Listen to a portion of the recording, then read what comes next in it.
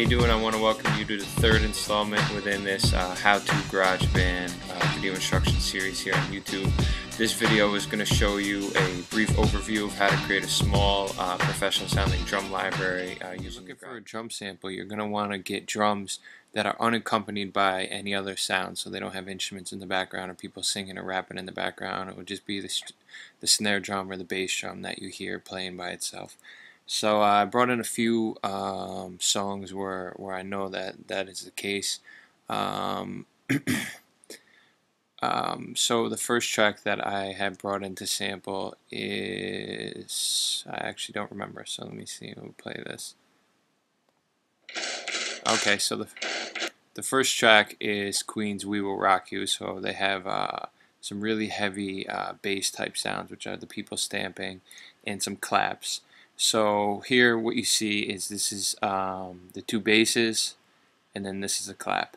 So what we're going to want to do is we're going to take off snap the grid if it's already on. That way you can get some real precise cuts.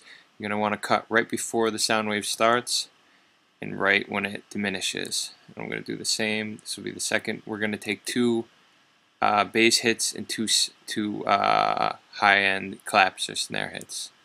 So those are the two basses. Now here's the first clap. I'm going to erase these two basses because we already have two basses, and I'm going to grab the second clap, which is right here. Alright.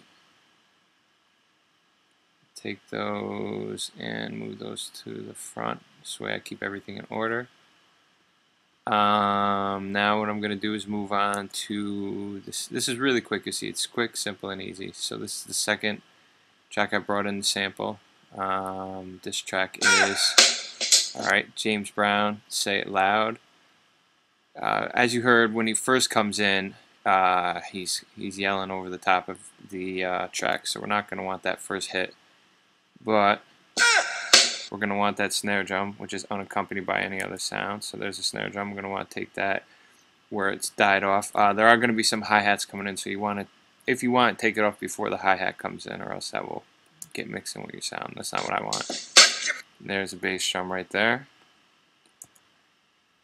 And there's another snare drum here, so I'm going to take the beginning of that and cut off the end. So that's about basically what I'm going to get from that song. Sounds like two snare drums and one bass drum. Now you might ask, why are you getting two snares or two bass drums from one track? Well, it's because since it's a live recording, each bass drum is going to be different and significant, have a significant sound when compared to each of the other ones. So each one's going to be unique. So what's this? Alright, this is, geez, I forgot. But if you can tell, it's the same sample that Raekwon has on his Incarcerated Scarface track from Only Built for Cuban Links 1. I forget who the original artist is, but this looks like a bunch. I mean, you could tell which are the bass, which ones are the snares. They're the ones that have the really high peaks. Everything else is just noise or white noise or whatever. So we're going to get rid of that. I'm just going to go through and chop it up, chop it up. So I'm going to assume that we have a bunch of bass drums and snare drums in there now. I'm going to space them out a bit just because I don't like it being all cluttered like this. So now what I'm going to show you is sounds that come... Oh wait, got one more. Sorry about that. Okay. This is samples off Jay-Z's Empire State of Mind. If you saw the last video, I used these drums for the track, so I'm just going to use these again. Cut it up. So right there, you hear you got a good snare drum. I think there's a bass drum here. Alright, there's a bass drum right there. Some of this stuff isn't as easy to cut as other things. It's got a bunch of noises in it, so it's not so easy to chop up. There's a lot of hi-hats playing in the background that I don't necessarily want. Alright, so we'll just assume right there we got one bass drum, one snare drum. So those are all from live recordings or tracks or whatever, you know. things that you can get on vinyl, a sample of vinyl, or from other hip hop. So this though are beats that I took from your GarageBand. So these are, you come over here to this eyeball, which you open up all drums, and then you can click and they have drums there. Now most of these drums, I mean, when you listen to that, it doesn't really sound like much of a promising hip hop beat, but a lot of the sounds in there are good. And you can put these down into your track files, and they come out as audio waves, which you can then sample. Just like I sampled the last tracks, now I'm going to sample these GarageBand loop sounds that come with the loops, and these are really nice and crisp. I really like these. So right there with this one, there's just a snare drum I want to take. So there's my snare drum. You find that, you know, just getting one really good snare drum is really worth the time and effort, because it can really make or break your beat. So right there, it's a bass drum and a snare drum. Let's see on this next track. Alright, yeah, I really like this one. I'll take 2 bass drums and the snare drum. I really like the snare. It's like a clap sound. I actually use this specific sample on a lot of my different beats. Alright, so my computer had froze up, but I think we're right back on track. Here you see I have everything all chopped up, basically ready to go.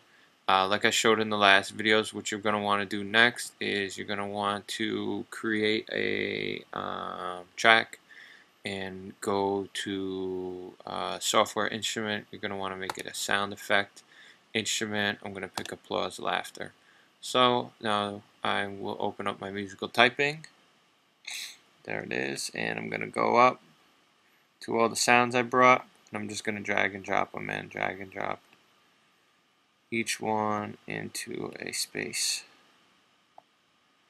So these are the bass and snares. One thing I didn't mention that I realized I should mention is I was taking, whenever I could, 1 or 2 different bass or snares when I was sampling live recordings. But when I was sampling stuff from the GarageBand software, it's just, I don't take 2 basses and 2 snares, because basically they're just playbacks from like an automated drum machine, and their basses all the bass drums, snare drums are going to just be the same hit over and over again. Where again, like I said, when you're taking something live, it's not going to be the same hit over and over again. It's going to be a different hit, different bass drum, different snare drum, because the person who's playing it is dynamic.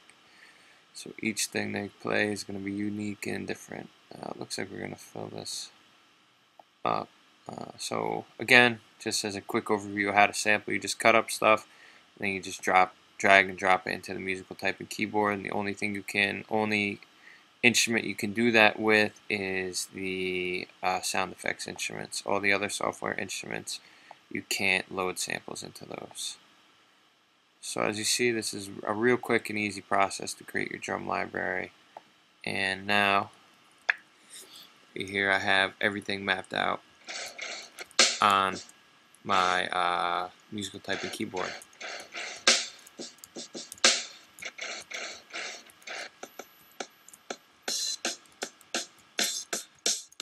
Alright, so that's a quick overview of how to start creating a drum library. If I were you, I would continue to build your library until you have something that you're really happy with.